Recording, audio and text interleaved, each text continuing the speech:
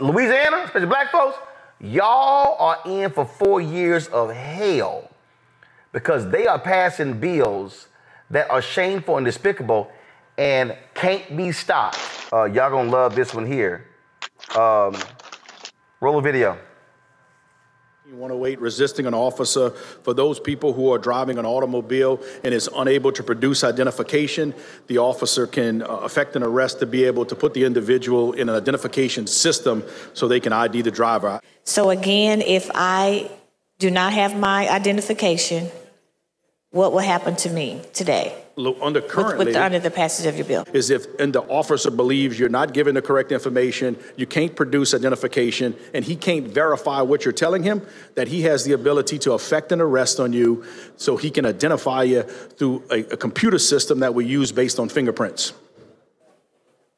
So you're adding the fingerprints to this situation. So if I give him my name and he does not think I'm giving the correct information, then he will arrest me. Yes, ma'am. During a stop. So what would that look like?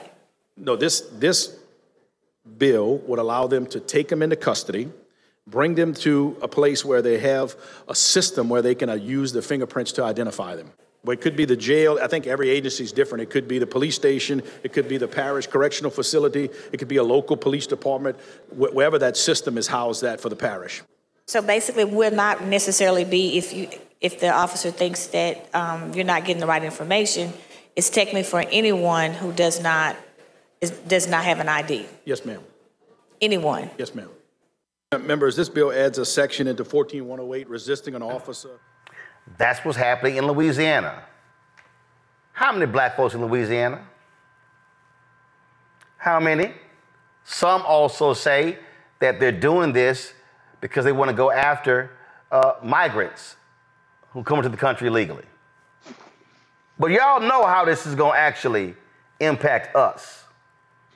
Notice how it's going to impact us. Now, here's what's interesting.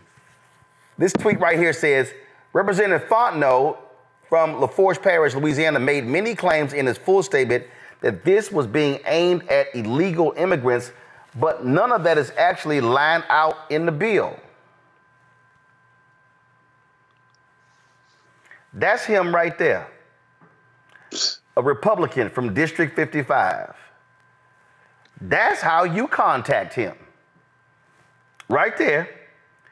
You got his phone number, his email. Phone number is 985-447-0999. Email is hse055@legis.la.gov. Yeah, he Cajun, he ain't Creole, so he not one of us. So here's the actual bill right here. Now, y'all tell me what you think is going to happen. If the officer, he don't believe you giving the right name. He don't believe you you don't have your ID. You forgot it. Y'all, I've actually done that. When I left, I thought my wallet was in my backpack. Dang, it was at home. Oh, you get pulled over. Now you can get arrested, take you down. Oh, we're gonna have a system we're gonna have a system to figure out exactly who you are. Mind y'all, the law says not having an ID, you can get stopped, and they don't even you didn't commit a crime. But they're gonna ask you for your ID. These are the type of things that are happening all across the country. And when we sit here, Greg, and tell folks why vote matters, it's a whole, Louisiana is passing a slew of laws. Since that MAGA Republican Jeff Landry they want to rewrite the whole Constitution, the state Constitution, in 2 weeks. They have been passing laws left and right. And for all them black folks who sat at home, and let me be real clear, the Louisiana Democratic Party was trash. Katie Bernhardt didn't even get elected as the new chair. It's a brother who got elected, and pull up in a second. But then people say, well, man, I ain't know about the election, and did nobody show up? Guess what? Louisiana, especially black folks, y'all are in for 4 years of hell because they are passing bills that are shameful and despicable and can't be stopped. That's what happens and we tell people why voting matters. Greg, go ahead. No, you're absolutely right, Roland. Of course, listening to you walk through this activity of the white nationalist legislature of Louisiana, it's just a bracing reminder of why this platform matters so much. Even the conversation earlier with Fanika Miller and Black Voters Matter. It may seem like we're fighting an uphill battle, and we are, but we're not fighting a losing battle. To punch through the noise, to punch through the TikTok videos and the YouTube shorts, these are technologies that can be used, but there is no substitute for the slow work of organizing and building collective strength. These people are open enemies of our common humanity. They have absolutely no interest in humanity. They have interest in power. They have interest in their own miserable lives and those of their masters who fund them. And they are running and they maintain their power through shrinking the electorate, for keeping people ignorant, and for appealing to the most base instincts in humanity, hatred and fear. As you talked about Fontenot there, and I won't traffic in stereotypes, but you can look at him and make some assumptions that could be rebuttable assumptions, of course, but when his behavior matches the appearance, what you're looking at is someone whose self-hatred, whose vile self-hatred is projected outward toward people. In that same Louisiana legislature, when you talked earlier about this idea of not allowing children to have breaks, one of the key sponsors of that legislation in Louisiana is a dude named Roger Wilder. Roger Wilder owns 19 Smoothie Kings in the state of Louisiana. I hate to think that when I was down there last month for the Association of Black Social Workers in New Orleans, that I bought a smoothie in a franchise that was owned by him. I hope that wasn't his Smoothie King, but whether it is isn't the point. He owns a number in Mississippi as well. And in the debate over the bill, he said, I don't know why we have a rule in Louisiana that lets these children have breaks. They don't have that rule at my Smoothie Kings in Mississippi. These are the new plantation owners, friends. They don't give a damn about the poor, whatever color they are, and they are shaking in their boots, terrified at the prospect of a William Barber and a poor people's campaign, because they realize, as they knew during Reconstruction, as their predecessors knew, that once poor people get beyond the politics of hatred and fear, they can overwhelm these enemies of our common humanity. And I'll end with this. People wonder, and these same people who will say, you always shilling for the Democrats, or you are to you or me or anybody else, to Reese or anyone else, to Lauren, to any of us. These are the same people who would say, you're always talking about, you're begging for money and support the network. Do you know why these same corporate interests are not going to plow millions of dollars into the Black Star Network? Because they understand that it's the people who watch this network. The base is Black, but it is hardly exclusive in terms of the viewership of this network. Continue to educate themselves relative to the people who come on this network and share information, who understand the relationship between politics and education and informing oneself. They understand that that is what will threaten their ability to attack our common humanity. That makes this moment more important than ever, because they're on the verge of eliminating the ability to participate in the electoral process in this country. They're beyond it. And you know how you know they're on the verge? Because they are acting now with impunity.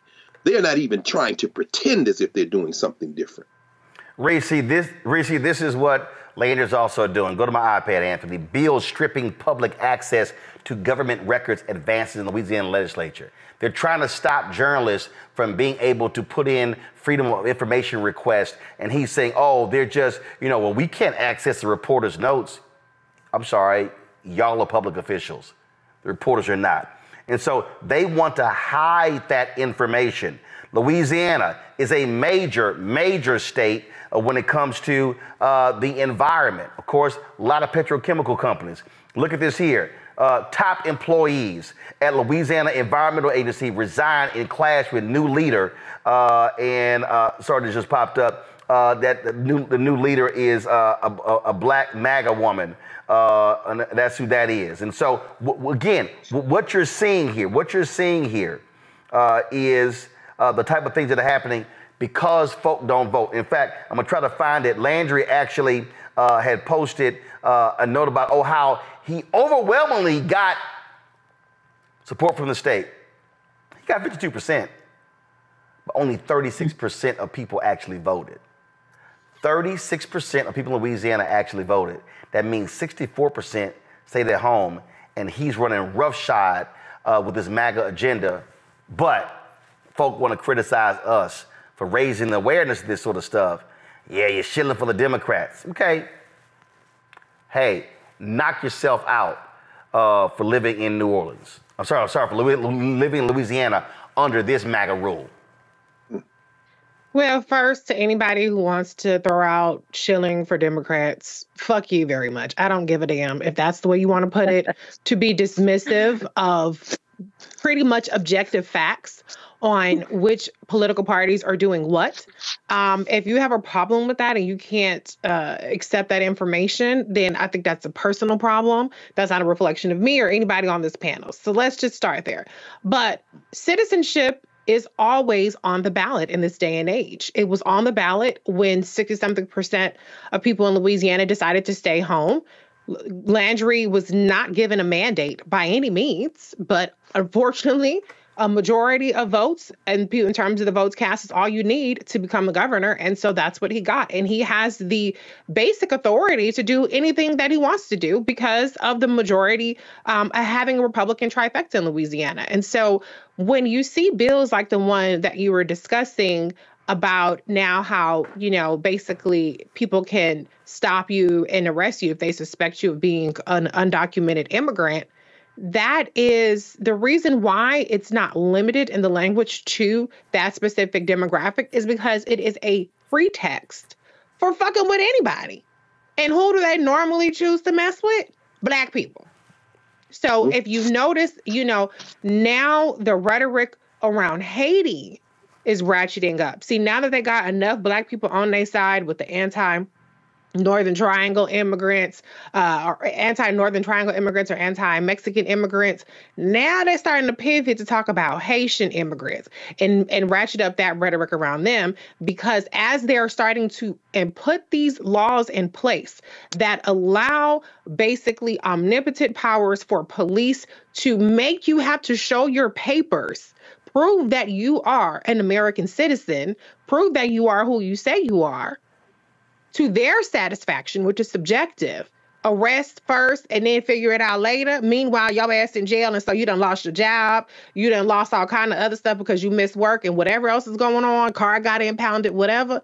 That's for you to figure out all that fallout. So I want people to be very aware of the fact that a lot of these things that you might think are fixing a so-called immigration problem are really just a pretext to strip you of your citizenship. And to your point about the public records, again, citizenship, when you do not have transparency or accountability for your government officials while they're passing laws that are detrimental to your way of life, that is not citizenship. So I need people to wake up. You already lost the ballot box when Landry was elected, but that doesn't mean that you can't hold him accountable. And as these elections are coming up this year, continue to do your part and just go out and vote. If you don't vote, then you just at the mercy of everybody else. Fanbase is pioneering a new era of social media for the creator economy.